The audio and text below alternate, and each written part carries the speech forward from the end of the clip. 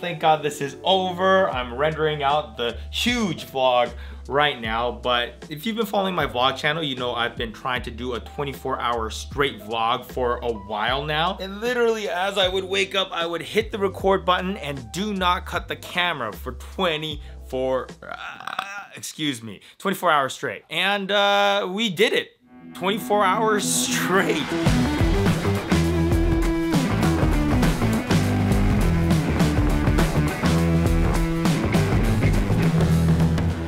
We did have one technical issue, which was at 13 hours and 1 minute in, the camera cut itself. Okay, I don't know when this happened. No. It cut. I don't know when. It stopped? At some point, it must have cut. Why? I have no idea. But I just checked and it said standby. So my theory is that the Sony a6600 actually does have a record time limit at 13 hours, or maybe it's 13 hours and 1 minute. All right, so here's the exact setup that I was using. Now we're just about to hit 13 hours, so I'm not gonna touch the camera, and let's see if it cuts. And we're still good. Okay, so it might be 13 hours and 1 minute, because that's exactly how long my clip was when it cut. So let's do a super quick time lapse. 3, 2, 1. Oh my God, okay, yeah, it did. Oh, okay, so that is why this camera cut. 13 hours and 1 minute is the record limit for the a6600. At first, I thought maybe it's a file size limit. So I tried the test again in 4K at a much higher bit rate to see if it fills up the memory card. And yeah, it just filled up the whole 256 gig SD card. So I don't think it's the file size that matters, it's the length. And 13 hours and 1 minute is that limit. And after that, I kind of died inside a little bit. I mean, I was like, I really want this to be 24 hours completely straight, no cuts, no edits, nothing. And now there's gonna be a 5-minute gap in there, so. Another technical challenge was Adobe Premiere. If you put over 24 hours of footage into the timeline, it really acts really strange and it kind of locks everything up. But I was able to make it work anyways because I just really wanted the whole video to be exactly 24 hours. I wanted the title and thumbnail to be like 24 hours straight vlog, and then people click on the video and see that the video itself is exactly 24 hours long. I mean, that was kind of what I had envisioned. So I render out the 24-hour video, try to upload it. Turns out you can't upload 24-hour videos to YouTube anymore. You used to be able to, not anymore. My whole plan just crumbled. So I was like, okay, maybe I can just split up the video into 2 halves and put 2 pieces. But then when I actually broke up the clips into 2 halves, the second half of the video is just essentially us sleeping for 8 out of the 12 hours, so it wasn't very interesting. And after like thinking about it a couple of times, I was just like, you know what, I'm just gonna upload the first 12 hours and make it a 12-hour straight vlog. What's up, Sam? Whoa, my God. Look at that head. Well, I got a slightly different haircut, but you really have a haircut. Crystal said that I look like this guy. Let's go take a look at the footage. For me, it felt like it started off very easy and it got progressively harder throughout the day. It's hard to just be like, oh, we can't cut the camera. I was actually really exhausted by the end of the day. The goal was to try to just set the camera there and forget about it. It's really hard to do that. Yeah. I thought, hey, if I put the camera there for 24 hours, at some point, I'll forget about it. That did not happen at all. 24 hours straight, I was very conscious of the camera being there. I was constantly trying to figure out how to make it more entertaining. I was like, what's the camera pointed at? Is it in focus? So throughout the day, we probably captured more interesting things than we have ever done in a single day before. If we were to cut this down, this would probably still be like a 2-3 hour vlog, you know? Yeah. Because there's that much interesting stuff in there. But by the end of it, I was so done with the vlog. I was so ready to cut it. It was such a relief to cut that camera and just be like, I'm not on camera anymore. Oh, it didn't really go as planned because originally I was thinking, oh, I can just let it roll, let it sit there and forget about it. Much easier said than done, especially when you know it's like there's a bunch of people watching, you know? And first half of the day was pretty basic stuff. I was just setting up a thumbnail, uploading a video, pretty boring stuff. I was just kind of waiting for the day to get started. And I think this is around the time you came. This whole bounce house segment was pretty fun. Honestly, like the best thing about vlogging 24 hours is you actually do more interesting things when you vlog than when you don't. So in a way, it makes your own life more interesting. Honestly, if we weren't doing this 24-hour vlog, I would have been like, I might just stay in and just chill. But because we decided, oh, we're doing this 24-hour vlog, let's make it interesting, we kind of like went outside and did stuff. So that was really fun. I've never had a bouncy house experience before. My childhood was not nearly as exciting as yours apparently, but they're fun, man. I grew up with a trampoline and it's like different. Like with a trampoline, you could jump really, really high, which is super fun, but it's also really dangerous. I've gotten wrecked on the trampoline so many times. I got the wind knocked out of me to the point where I can't breathe. I'm like, Do you think there's grown adults that, you know, don't have kids or anything, but they're like, you know what, this is gonna be my workout, so I'm gonna get a bouncy house. And then you could do awesome backflips like that. I mean, they sell some in Costco, but don't buy those because those are specifically made for kids. These are legit. These are very strong material, and that's why they withstanded me, you, and Jonathan on it. Also, when me and Jonathan started wrestling. Yeah, that was funny. Your inner wrestlers just came out so hard. Just, whoa! After we got exhausted there, we did the hair cutting experience. Jonathan's was wild for like 30 seconds, and then everybody's like, oh yeah, I can see you wearing that. I can't believe Jonathan was down to let you do. Do you think he still has that beard? He took it to work today. He did? Yeah. I love how me and Jonathan are both shirtless. Man, you should have just left that mohawk. No. And then Frank was in charge of cutting my hair, and he just like was like, I'll make you look good. I'm like, perfect. Yeah. I was expecting to have like half my head shaved or something really wacky. You guys were doing some wacky stuff, so I was like, okay, I guess I'm next. And then he just cut it real nice. I'm like, oh, perfect. Another thing I learned from doing this 24-hour vlog was that if you're kind of on your own and you're kind of trying to force vlog content, it becomes really hard. You run out of stuff quickly. But then just by having a couple people over, like Frank, you, Jonathan, Leslie, all of us together, like the vlog stuff comes naturally. Like you record and it just let it unfold in front of you, opposed to you trying to be like, okay, I'm vlogging now, you know, so it's almost like a part of it that's more natural. I like that. So apparently egg whites can be used as extreme hair gel. Yeah. Right? So we got some of your eggs, but we didn't want to get rid of the yolk. So what did I do? I Rocky Balboa'd it and took a shot of the yolk. And then I made Jonathan try it with me. Do you know what salmonella is? No. Oh, yeah, look at Jonathan's reaction. He looks, oh, he almost threw up. He almost threw up. God. Is it that gross? It's like you're swallowing a loogie, a giant loogie. Sounds disgusting. So you having a mohawk is a perfect example of like things you do when you're vlogging. Because like if it was just us hanging out, that probably wouldn't have been the first thing to come to mind. Actually, that actually does sound like something we would do even if the cameras weren't recording. It's not like you force it, but it happens more often. Like more interesting things happen more often when your mindset is in the vlog mode, I feel like. Like some people's styles is to, you know, really plan and know exactly what you're gonna record as soon as you hit the record button. But sometimes I like to hit the record button without knowing and let things play out. You know, when you do that, you're kind of gambling a little bit. Like you might get something really cool and funny that happened organically, or it might just be a bad take that's just like 20 minutes of nothing interesting happening. Yeah, because which happens all the time. Because reality is stranger than fiction. And then of course we decide, oh, let's go over to Santa Monica, let's hang out on the beaches. At a point, this is when I started to think, oh, okay, this is not entertaining, like at least when I was there. But watching it back, it's like, oh, it feels pretty real. So this is part of the reasons why it was fun to just have everyone there. Like David Dobrik, right? He's always with his whole, it was Vlog Squad, was it? I feel like he's always capturing interesting things because he's with a group of people.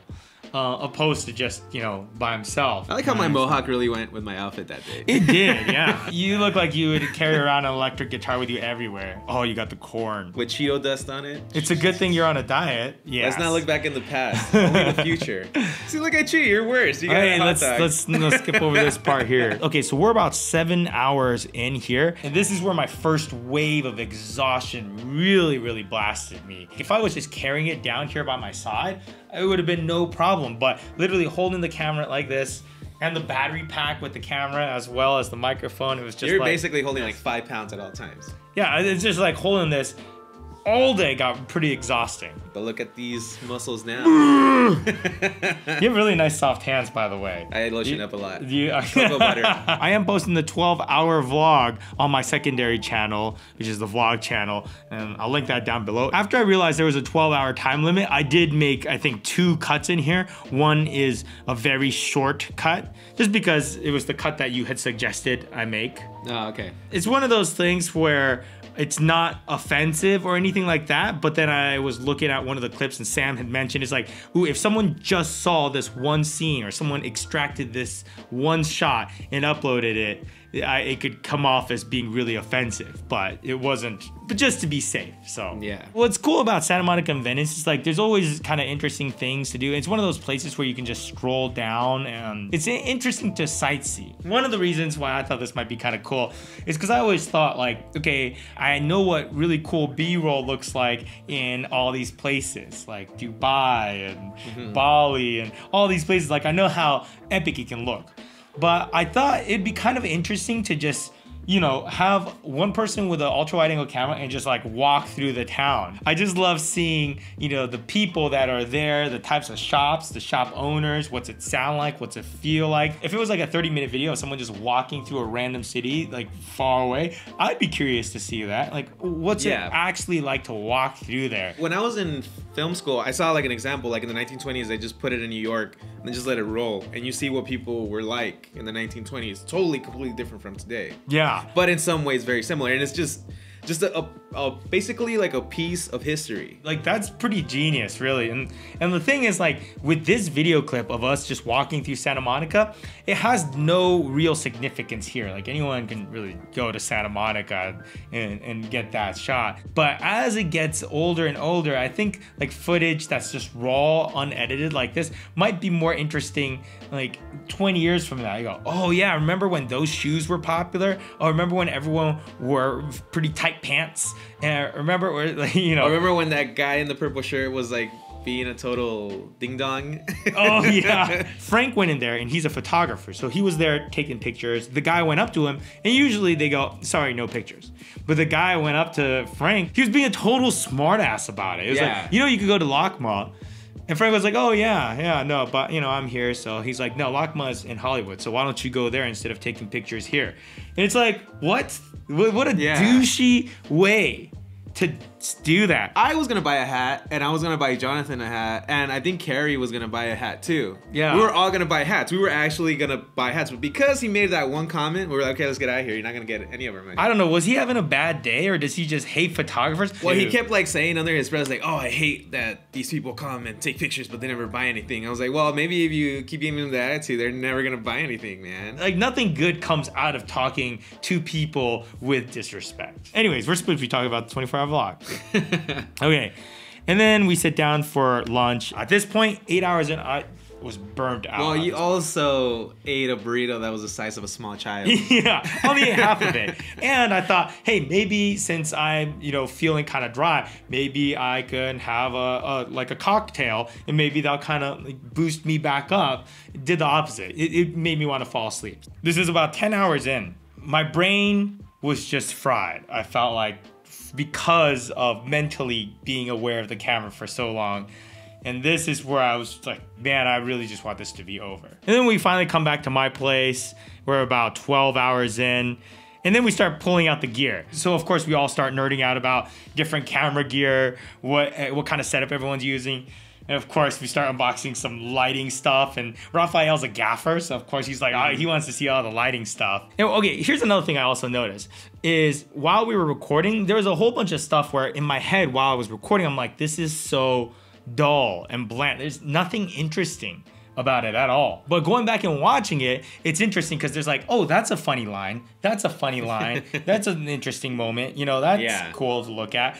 And then you realize like, oh, even though nothing really happened, if you just extract 20 seconds out of the 14 minutes of footage, you could actually have a pretty cool 20 seconds. So there is definitely benefits of letting the camera roll. It's just gonna be a whole lot of time editing it because you have a ton of footage to sort through. We had some pretty interesting conversations there. Like Frank was talking about what he wants in a camera as a professional photographer. And I felt like he had some valid points. One of the things he said is like, man, it'd be cool if we had a couple different shutter buttons, but whenever you hit the different shutter, it switches to a different setting. So instead of going through and changing modes, you just hit the shutter and then you want to get a different shot, there's like another trigger right next to it and you can switch between 2 or 3 even. At this point where we were all chilling by the couch, it almost turned into like podcast format. I feel like here maybe we actually did start to forget about the camera a little bit and we all just talked, which was nice. This part I kind of enjoyed. And then of course, shower was a little bit awkward. Well, it's not that awkward. I'm very comfortable with my body, should I say. I'm butt naked. Hey Dylan, why do you look so uncomfortable? Now that was an advertiser-friendly shower. And then just 8 hours of me sleeping. I left the TV and lamp on specifically because like for the video, I usually like to sleep in the dark, but I just wanted a little bit of lighting for this part. Then I wake up, morning routine of the next day. This part is just us talking about how we never want to do this again, ever. Like, it was a fun, interesting challenge, but never again 24 hours. I don't know if stress is the right word, but the exhaustion. Yeah, because I mean, for me, the thing that was hard for me was just using a lot of my brain power just to really watch what I say and try not to cuss, because I cuss a lot. And yeah, the thing is, you can cuss. That was fine. Yeah. I wanted things to be natural, but you also start to realize that you don't want to say stuff when too many people are listening. Things get taken out of context so much and you never know what could come back and bite you. You know, sometimes people will say or do something in a completely innocent way and it gets twisted. And then all of a sudden you look like a really crappy person. Like, I feel like I'm generally PC, but you know, there's always that thing where you're thinking extra hard because it's like, even if I know I'm being innocent, am I saying something that people can take out of context? You can see how good I'm sleeping right there. Oh my God, I've never really watched myself sleep. Why don't you have pillowcases? Oh man, that's freaking me out. I did not. I have a pillowcase. I don't know why it's not on right now. Would you ever do a 12-hour vlog on your own? No. No. How about an 8-hour vlog on your own? No. No. 20 minutes. 20 minutes, yes. That is one thing I want to challenge everybody to do. I wouldn't say do it for entertainment purposes, because if you start recording right now, it's not gonna be the most entertaining thing ever, but for your own records, I think it'd be really cool if you literally grab your phone or your whatever camera you have nearby and literally right now hit the record button and then don't cut it for 20 to 30 minutes. I did that a couple times in the past, and I recorded like one of my buddies, Michael, right before he was about to have a kid, and it was for 30 minutes. We were just eating pizza, drinking beers, and I was just asking him questions. Very mundane questions, but when we look back on it now, it's so interesting because like I have footage of him going like, I think I'm gonna have a girl, but then he has a boy. You know, it's like, it's interesting to just remember like, what was your mindset like back then? The thing that happens with old videos is that sometimes you lose them, you leave them on a hard drive, your computer gets fried. So what I've been doing is I've been uploading these 20, 30-minute videos to YouTube as an unlisted or private video, because it's videos that I don't really care to share with everybody, but I just want to share it with myself and the people that were there. You guys should just do it right now. You guys should do it right now. Just pull out your phone, just do it. It's so easy to light the fuse. But then now I started the clip, and now once you go a minute in, you go, all right, I'm already a minute into this thing. My hope is that most of you are no longer watching this video. My hope is that you guys are just pulled out your phone right now, and you're like, okay, well, I'm gonna go wander around, go film the building you're in, go show us what's outside of the building, who's nearby, go ask them a few questions, tell them hello, and then they'll probably be like, oh my God, why are you filming me, you creep? But that's okay, that's part of the video, it'll be funny. But like going into it with the mindset of, I cannot cut this. 24-minute challenge, let's do that. And if you start recording for 24 minutes straight and upload that to, you know, your YouTube channel, let us know in the comments of this video, say, I did it. And then also tell us where you live, like not your address, what city or country or anything. Like, I'd be interested to see that. I'm telling you though, when you finish the 24-minute clip, you will come out of it and go, oh, that was really boring. I don't want to share that. But that's exactly how I feel all the time. What seems like a very deletable, insignificant video now can end up being quite awesome in the future. Also, if you have any old relatives or know old people, go and talk to them.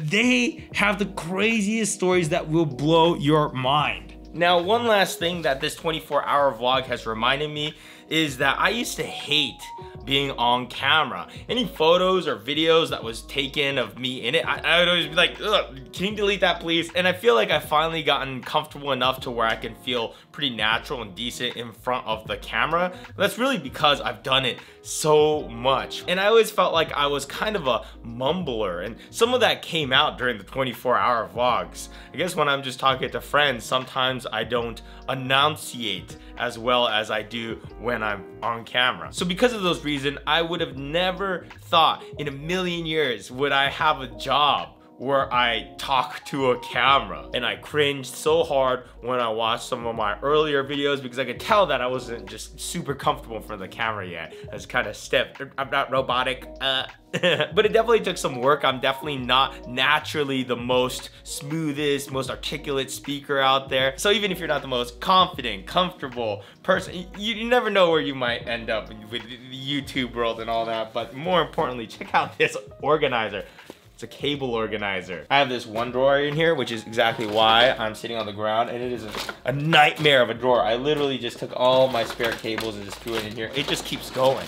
Like, there is no bottom to this thing. I just want to have maybe 3 of each cable and then just throw out the rest, because there's too many. Now, during the 24-hour vlog, I was supposed to read a whole bunch of comments, but I just never got around to it, so I'm gonna read the comments from my vlog channel right now. M. Issa says, hey, that's the exact same cable organizer that I have. Dude, this thing is gonna be cool. It's still gonna be a disaster once I put a bunch of cables in here, but at least when I zip it up, it's just like feels nice and clean. Any plans on a trip to Brazil? I live here and would love to see you. I would love to go to Brazil. You know, I actually realized that I've never been south of the equator. In a month from now, I'll actually be in Bali. So that'll be my first time south of the border. Anywhere in South America, I would love to go visit. I know you're just testing the Sony, but as of right now, would you rather daily vlog in the future with a Sony or Canon?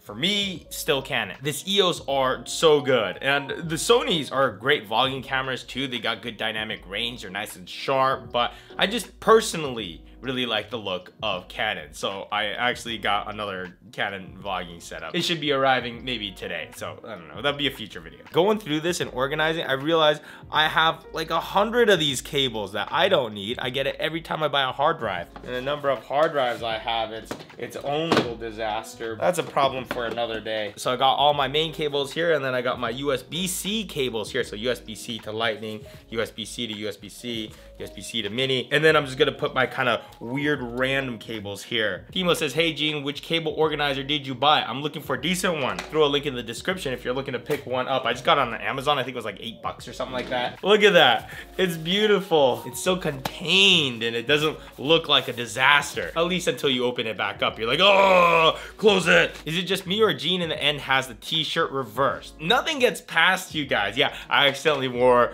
my own shirt backwards. I kind of felt it choking me the whole day, and it took me till the end of the day to be like, maybe it is backwards. And yeah, you're right. Anyways, don't forget to tune in next week when we organize all the HDMI cables. Oh yeah.